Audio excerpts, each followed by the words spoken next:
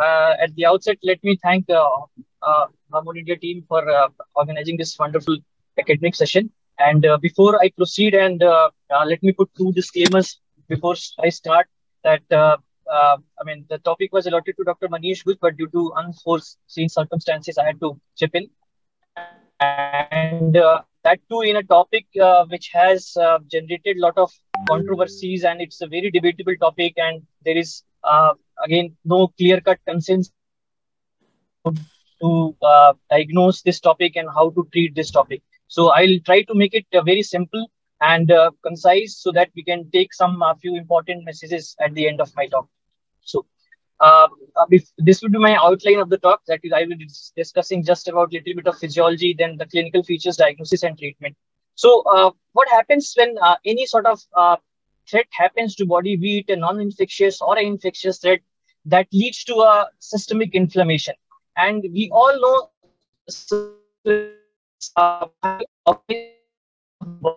for that threat, be it infectious or a non-infectious. And it's a appropriately regulated limit for the body to mount an adequate response. And as with any, I mean, excess or the persistent inflammation would lead to destruction. And as is that even a less systematic inflammation also not mount an adequate response. So if you look at the three major domains that how the body responds to any sort of stress, that is the stress system mediated by HPA axis, that is the hypothalamus pituitary adrenal axis, which would be primary focus of our talk going ahead. And secondly, the that is the acute phase reaction, and then subsequently the how the target organ responds to its defense against the threat which has occurred to the body. So this is what happens in the physiology, that is at the rest. This is hypothalamus and the humoral and neuronal regulation of the secretion of ACTH occurs by CRH and ABP, which we all know. And then ACTH comes, this leads to secretion of various adrenal hormones from the various layers of the adrenals. This is what happens in the stress. In stress, what happens is that apart from the conventional players in form of CRH and ABP, other players becomes very important. That is the DAMP and the PAMP, that is the disease-associated molecular pattern and the pathogen-associated molecular patterns. They start playing an important role, and the subsequent slides I'll be discussing that how do they play, what are the proposed mechanisms that by them this thing occurs. So these we can say that it is not only the direct effect of these molecules, but as well as there are it does lead to the activation of autonomic nervous system, as is because, for example, this is an inflamed tissue, and these are the nerve terminals of the systemic nervous system, and these get activated, and these leads to the increased secretion of CRH, and subsequently this pathway through which it leads to secretion of increased cortisol. Apart from that, there are other toll-like receptors which has been proven again that they are there at the level of the adrenals as well, that is in the layer of zona fasciculata, and that leads to the increased secretion, or for that matter, increased response of the adrenals towards the threat which has occurred to the body. And as I said in the beginning, anything which a body is mounting a response, it has to have a balance between systemic inflammation as well as the signal which is getting that is the activated and dysregulated HP axis. So what happens when there is sepsis, or for that matter any septic shock, that is there is overwhelming systemic inflammation, and which is primarily driven by the hyperactivated inflammatory pathways, which is classically by the NF-kB path signaling system, and because of the less activated and dysregulated HPA axis response. So when this imbalance occurs, that is what leads to the overwhelming systemic inflammation, and that is when our patients can go into septic shocks and various other complications of the primary disease. And that is what has led to this term, that is the critical illness-related corticoid insufficiency. And this term was a few decades back, this term used to be known as relative adrenal insufficiency. But in 2008, this term was given, and this is to say that this is a dysregulated systemic inflammation resulting from inadequate intracellular glucocorticoid mediated anti-inflammatory activity for the severity of patient's critical illness. And while we are using this term, that is the critical illness-related corticosteroid insufficiency, we have to be very careful while using this term, that this term should not be used in patients who already have any sort of adrenal disease, be it primary or secondary adrenal insufficiency. And why do we need to study about this, and why do we need to understand this, is that because it has been shown in multiple studies that patients who does have critical illness-related corticosteroid insufficiency, they have increased length of ICU stay, increased mortality, and they do have higher levels of biomarkers of inflammation, as well as the various other complications. Now, if you look at the prevalence of what is this corticosteroid insufficiency in critical illnesses, that depends upon the population studied as well as the diagnostic criteria. Because the diagnostic criteria, as I said in the beginning, that the disclaimer which I put, that it's a very debatable topic, and still there are a lot of areas in this topic which does lack a consensus among clinicians as well as the intensivists. So if you look at the prevalence, it is around 10 to 20% in the critically ill patients. And if you look at the septic shock patients, that is around more than 50%. Now, we all know from our basic physiology as well as that adrenals are very important for our physiology. And even when body is mounting a response towards any sort of threat, that is, be it an infectious or a non-infectious threat, they do have a very important role to play, because if they are not functioning properly, or if the body is not able to mount an adequate response, then these sort of things would start happening. That is, it will lead to the decreased gluconeogenesis, that patients may land up into hypoglycemia. There will increase capillary permeability, vasodilatation, that what leads to the onset of septic shock or shock.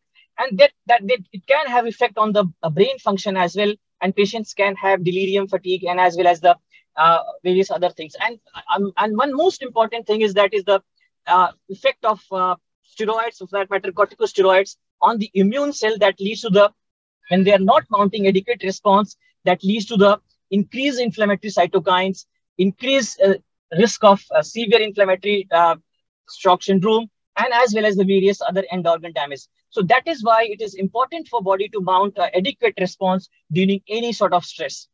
And if you look at the mechanisms, that why and how does this concept evolve and why it happens. So initially, as I said, the term used to be relative adrenal insufficiency. And over the time, it has evolved that initially it was thought that probably adrenals are not able to mount an adequate response. Then it was thought that the ACTH is probably not getting secreted properly because of the various mechanisms which has been proposed. But over the time, it has emerged, and it has been proven in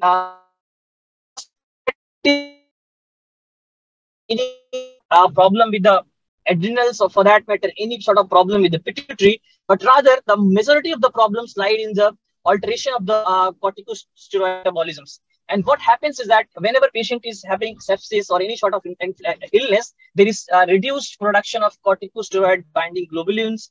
There is decreased cortisol transport, and that is what leads to the increased levels of the free cortisol. So it has been proven in studies that if you look at the total cortisol levels in patients who are having cortisol, for that matter, general population, the total cortisol level does not differ. But if you measure the free cortisol levels differ. So that is what has the metabolism, which is getting altered in the patients who are having inflammation at matter critical illness.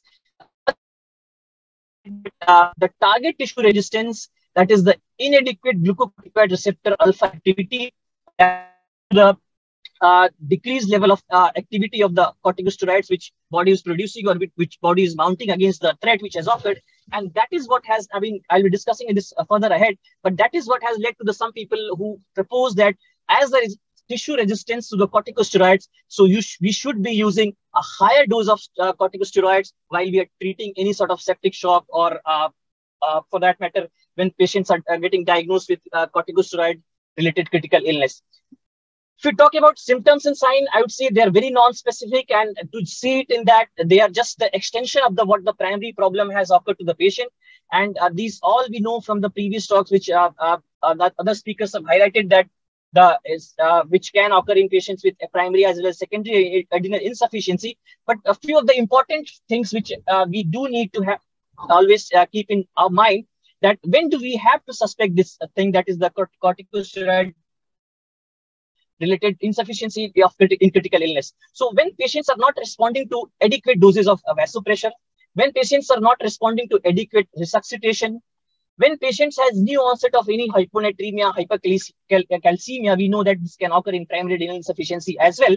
So then we do have to keep a watch that this patient might be having this corticosteroid insufficiency. But again, I would just say that the symptoms are non-specific, and we have to be careful while diagnosing and while interpreting these symptoms. Now comes the very controversial area, the few slides which I have tried to put in. As again, as I said in the beginning, there is no consensus regarding this topic. So if you look at the diagnosis, there was a guidelines published in 2017 by the Society of Critical Medicine, and in which they have said that there is no consensus regarding whether to use a delta cortisol, that is of the change in the baseline cortisol at 60 minutes of less than 9 micrograms per deciliter after post-entropy stimulation, or a random plasma cortisol of less than 10 microgram per deciliter for the diagnosis of this corticosteroid insufficiency. And one more approach which has been again suggested, but again it has been not proven in studies, is whether the hemodynamic response to hydrocortisone can be used. So again, the call is to you, but again, if you look at the data, majority of the studies which have done the studies in terms of what they're trying to look into is that the hydrocortisone dose, or for that matter, whether initial for them, these patients in terms of mortality or not, majority of them have not used random cortisol, but rather they have used the delta cortisol value. So if available, delta cortisol can be used to again get an idea that yes, whether this patient will be having any benefit in terms of giving corticosteroids for his septic shock, or for that matter, any critical illness. Now, few alternatives to diagnosis. Again, this is with any cortisol thing which we start discussing with Cushing, or for that matter, other things. These things do come. So in this patients also, free cortisol as well as the salivary free cortisol levels have been tried, but again, recommendations till 2018 are that yes, these are not yet proven because we do lack normative data, and again the difficulty in terms of the availability of these resources for the quick diagnosis. Now comes again the most important, and how we manage these patients. We can use two methods to diagnose the patient with random cortisol, but again, like said, there is uncertainty in the data, and the data which has been there and which has been done, they do prove a few things. If you look at in terms of hemodynamic status response for that, and the organ dysfunction response, hemodynamic dysfunction response, saying that the patients who have who do respond quickly give a response in terms of their resolution of the shock. So there is benefit in terms of that, but survival benefit, if there is a doubt regarding the survival benefit. So I'll be quickly taking through few important studies and few probably landmark studies which has been done in regard to this. So this was the study, let's go back to, this was a study way back 20, that was the 2002. It was a placebo-controlled blind study, and it was 300 patients, and all the patients were a short simulation test. It was 46 hourly plus cortisone 50 microgram once daily, and they tried to look at the 20 survival benefit non-responders. As I said in the beginning, this is a very good diagnostic test which can be done to see whether it will be beneficial for his survival or not. This delta cortisol thing, and in this study, it was benefit at the end of 28 days when patients are giving hydrocortisone plus fluorocortisone. Now, after this, a new study came, that is the Corticus study in 2006, and it gave a completely different result. And even in this study, short synaptic stimulation test was done, but again, the difference here is that here the patients were given only hydrocortisone, not the fluorocortisone, and that was compared with the placebo. And we can see that all-cause mortality benefit was hydrocortisone when it was compared with the placebo, but the probability of resolution of septic shock was better with hydrocortisone when compared with the placebo. So mortality benefit is, again, two studies I have shown. That is, this one, it is showing a good mortality benefit, but this is showing not the mortality benefit. Now, again, as I said, in the sepsis with shock and sepsis without shock, so there is a clear consensus, at least on this thing, that sepsis without shock, there is probably no role of hydrocortisone. And this is what, again, was proven by a study, that is the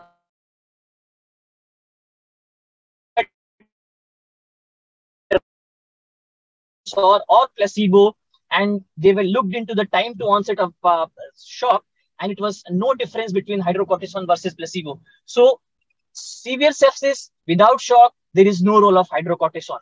So these are the what recommendations are. And as we have, this was published in 2017, and after a few meta-analyses are also there, but again, they are, there is no, but after looking into a lot of papers, and this Society for Critical Care Medicine came with, this was a weak recommendation that they suggest using the corticosteroids in patients with septic shock that is not responsive to fluid. We have to be very careful here. That is not responsive to failed fluid, or that is not responsive to moderate to high dose of norepinephrine or equivalent vasopressin. Now, again, as I said, with sepsis without shock, there is no role of hydrocortisone. This is very clear. Now, after this 2017 paper came, there were few studies which came in 2018 and 2019, which again gave a conflicting result, which I'll be taking you through next. But once we have started with the hydrocortisone, now we have to be saying that whether what is the dose and duration. And as seen with the, everybody had a different dosing of regards to hydrocortisone. What was done in the recovery trial, which was done by the NHS, it did give something different, dexamethasone, but in our country, everybody had a different protocol regarding the giving regarding the hydrocortisone dose. So similarly, that is the case here as well, that there is no clear consensus that yes, what should be the dose and how much time it should be given and what should be the duration. So this guideline, they have said that the dose should be less than 400 milligrams per day for three days at full dose. And they are saying that we have to give a low dose, keeping into account that then it may have some adverse effect in terms of what hydrocortisone, that adrenal steroids can cause, like hypernatremia, hyperglycemia, and all those things. So they are saying that we can go with a low dose and long course in these patients with a septic shock. Now, after, as I said, after 2017, two more papers came, and they were published in NECM, and they were done on large number of the population and large number of the patients. And this was what the study which was done, and in which they gave hydrocortisone plus fludrocortisone for adults with septic shock. And there were around 1,200 patient study. Short synectin stimulation test was done. And again, important thing to note here is that the thing which was used here was hydrocortisone combined with the fludrocortisone, and 90-day survival benefit was seen. And as we can see here, that there was significant benefit in terms of survival when patients were given hydrocortisone plus fludrocortisone compared with the placebo. Now, after this, another paper came, which was the Adrenal study, which was done in Australia. And this was study which was done in patients who are having septic shock, where and there were large number of the patients, that is 3,600 patients. But one thing was short synectin stimulation for the recruitment or before the randomization of the patient. So that is all. They did not use fludrocortisone, but rather they used only hydrocortisone. And they looked into the 90-day survival benefit. And as we can see, there was no benefit in terms of placebo in this trial. So not to confuse anybody, just I'll summarize what I have discussed, and that yes, this is a very important concept, that is the corticosteroid insufficiency in critical illness. And we have seen in multiple studies, there is no doubt, they have shown that it does increases the mortality and morbidity in our patients. And corticosteroids, if at all is to be used, it can be used in patients who are not responsive to vasopressors, or they are not responsive to adequate amount of fluid. Benefit of treatment is there only in septic shock, and patients who are not having shock, there is probably a doubtful benefit or probably not benefit. If available, if synectin as has been already said by previous speaker that synectin is now easily available with us. So if not availability is not an issue, short synectin stimulation test is a very important step which can be done, which would predict that yes, this patient would be benefiting from our hydrocortisone and fluorocortisone therapy or not. And the studies which I have discussed, they have shown one very clear thing that yes, mortality benefit may be doubtful thing, but again, the resolution of shock, that is the time to resolution of the shock, less days on mechanical ventilation. These all studies have shown that these are the clear-cut benefit in those patients who are having sepsis with the shock. And one last thing which I would like to say is that whether adding fluorocortisone has shown benefit, as we can see in the two studies which have shown benefit in terms of mortality. In those, as we saw that fluorocortisone was given along with the hydrocortisone. But again, the people or those who doubt or those who oppose this thing that yes, we all know that once we are starting or once we are using hydrocortisone at higher doses, the fluorocortisone activity or the mineralocorticoid activity also is taken care of. So again, this is again a debatable and controversial thing. But as far as studies goes, we can see that the patients who were or the studies who were using hydrocortisone plus fluorocortisone, they did show mortality benefit rather the studies which used only hydrocortisone. So with this, I would like to thank you and thank you for your kind attention.